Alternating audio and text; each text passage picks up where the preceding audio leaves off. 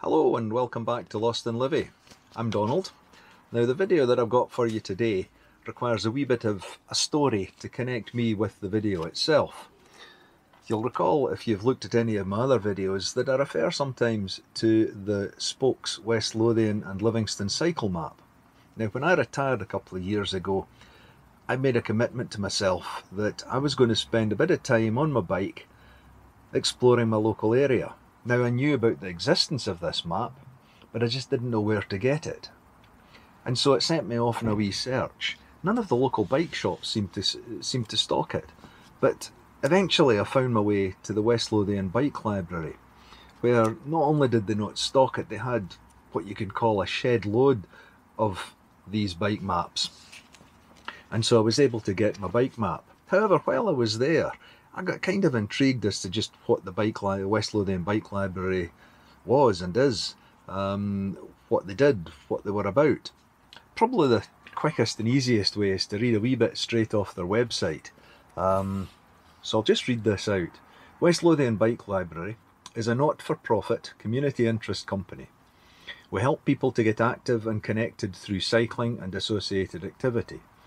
We aim to tackle inequalities in health by making cycling an activity for all, regardless of background, income or ability. Our projects and activities aim to improve health and increase independence, confidence, employability and skills. Where cost is a barrier to cycling, we donate and/or loan free of charge recycled bikes to those in need. We offer low-cost repairs and sales of recycled bikes, meaning more people can own a bike and keep it on the road cheaply, whilst raising funds to enable us to donate services to those who need them. That's just a wee brief scenario that the Bike Library itself wrote on their website, and I'll put a link down below to their website. You can learn more, learn where they are and how to get in touch. I was intrigued when I picked up my map, because when I was there the garage was open and there were a couple of mechanics working on bikes, and one of the bikes that was there was actually a tricycle, and it had two seats on it side by side. Really quite an incredible machine, quite a unique machine. I learned that this is one of several quite unique adaptive bikes for people who have ability issues, who have assistance needs. So I was quite interested. A couple of weeks later, I found myself back at the Bike Library, this time with an apron on and helping out in the garage as a mechanic. I've tinkered away with bikes since I was a kid. I built my own bike in my early teens and cycled around Scotland and Ireland on it. And I've tinkered with bikes all my life, so I reckoned I was pretty handy with a spanner. I'm still a volunteer with the West Lothian Bike Library, but in the couple of years or so since then, I've been put through various training courses. I'm now a certificated qualified bike mechanic and a lead ride leader, and I enjoy every bit of it. We have a whole range of activities supporting this cycling as an activity for all in the community. And recently we've been thinking about how we turn up to some of those activities, going to local schools, doing bikeability lessons or Dr. Bike sessions, and how we respond to people offering us bikes as a donation when they themselves don't have a means of getting the bike to us. And so we've been looking at cargo bikes. In the last month or so, we finally took delivery of the cargo bike that we hope will do us. It's a Tern GSD cargo bike, and attached to it is a Carla cargo trailer, a flatbed trailer capable, we reckon, of holding probably 4 adult bikes. And it's the sort of thing that we plan to use going out to school. It'll carry a gazebo, work stands, tools, a couple of spare bikes. But we've also, as I say, in response to somebody phoning us up and saying, I've got a bike, it's still serviceable, but we don't use it anymore, it's not wanted, can you use it? Instead of turning up in a hired van to pick up a bike, we decided we've got this cargo bike now.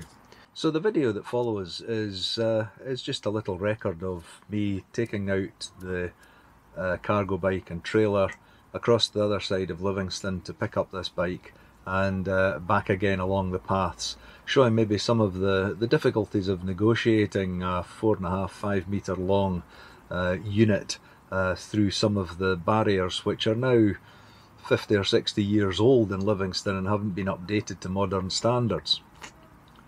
I hope you enjoy it.